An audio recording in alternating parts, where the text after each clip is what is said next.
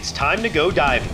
The goal of this mission is to find the sea robin, an animal that can fly across the seafloor, but can also walk with its finger-like spines. To locate one, we will have to dive under this massive bridge before the tide comes back in and pushes us out to sea.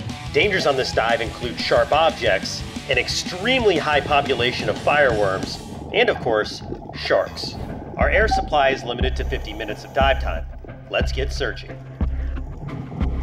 At this site, we've already found a ton of bizarre marine life, so I'm hoping our luck will strike again.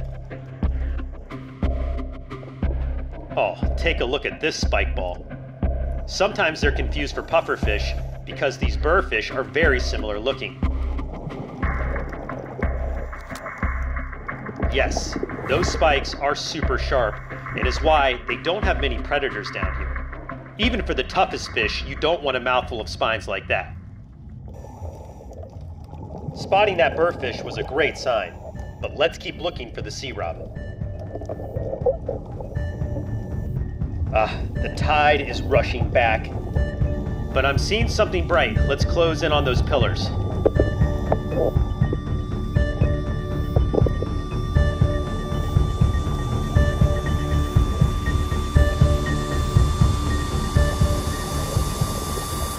That is a giant yellow seahorse and a super rare find. I didn't even know we could find these here. If you look carefully, you can see it's covered in small black dots. And to handle these strong currents, seahorses use their tails to anchor on nearly anything they can grab onto, since they aren't very good swimmers. But that has to be the most colorful seahorse I've ever seen. Very cool, but we need to move on. Visibility is starting to get worse and time is really running out.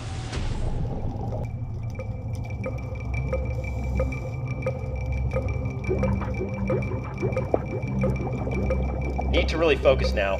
I'm starting to see a lot more fireworms. Still no signs of the sea robin under the bridge. Let's try a new technique and search further out on the sandy bottom. Sea robins can be found scavenging for food across the sea floor. So even if we're not under bridge, this area is a great place to find them. Huh. Look at that sunken boat over there. I bet that's a great spot for a sea robin to hide. Let's go check it out.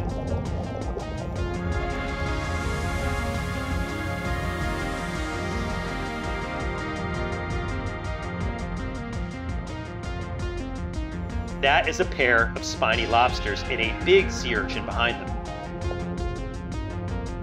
And right next to them is an arrowhead crab, but still no sign of the sea robin. All right, it's time to get back on track. Time is running out. We only have about 20 minutes left before we're out of air. Seen something now lurking behind that piece of rubble there. See it 4 meters away? Confirmed, target spotted, right there.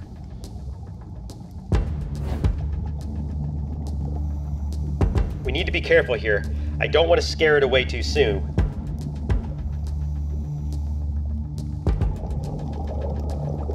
Approaching now. Okay, this one is a northern sea robin and is right next to a bandtail puffer. He is watching me.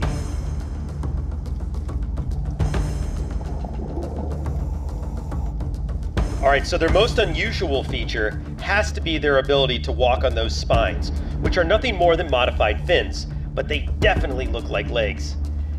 Man, look at that. This fish could have easily been named the spider fish. And as you can see, they use their legs really well to walk around so they can scavenge for food. Okay, he's thinking of fleeing now, and this is a good time to see the display of those wing-like fins. And there he goes, flying across the seafloor.